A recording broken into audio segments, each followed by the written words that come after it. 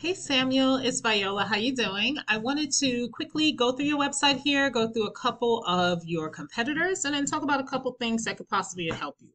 Now, for starters, I know we talked about your other site not currently being up, but I wanted to go to Google and just talk about what the benefits of having one working for you can do for you, right? So let's say, for example, somebody types in Handyman in Columbus, Georgia.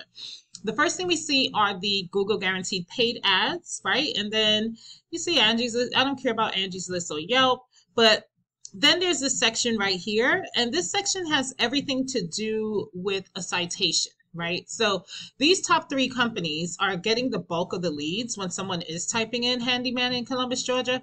And the strategy to win here is to find out exactly how many citations, and all a citation simply is your business name, address, and phone number listed throughout different directories across the World Wide Web. So such as like white pages, yellow pages, Reddit, you name it. There are thousands of different citations that you could get your business listed into. But the strategy to win here is to find out exactly how many citations does a top company have. So if they have about 150, then you want to get at least 200 to 250 so you know you're outranking them month after month after month. Then you have this section down here, which is the organic section. Obviously, Facebook is not the competitor, but Handyman, this company looks like they're doing the same thing you're doing in the same area. So I went ahead and pulled them up. This site is very simple, straight to the point, probably a couple pages, and they're getting a good amount of the leads. They're ranking on the first page. So when you take a look at their site, the first thing you see is a good amount of content. So you want to make sure that you get a little bit more content than what they have on their page. Looks like they have about 1,500. So I would say when you get your site back up and running, put about 2,000 words of content. And in that content, you want to put very specific keywords. For example, Handyman Columbus, Georgia. If you have this on your page a bunch of times, specifically the home page, Google's going to be willing to put you higher up in the search results so more people will be able to find you for that particular keyword, right? Okay, so then there's one other thing that does power up the site, and that's something called a backlink. All a backlink simply is an endorsement from another company. So before I get into that, this is a tool that I use called RFs. It just lets me see the back end of a website and what's going on with it. The first thing you see essentially is a DR, and that's a power flow from Google. And then you see a UR, that's a trust flow from Google.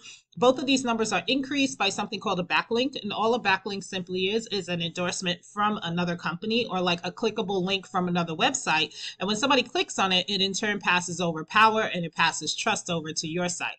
But this is clickable. This is something I can go into and see what's working for them and how it could work for you. But I'm going to go ahead and get in front of these keywords because this is what makes all the difference. So you see right here, it says Handyman Columbus, Georgia. 300 people look for this keyword on a monthly basis. This company is in the number 6 position for this keyword, and they get 23 calls per month just from this one keyword.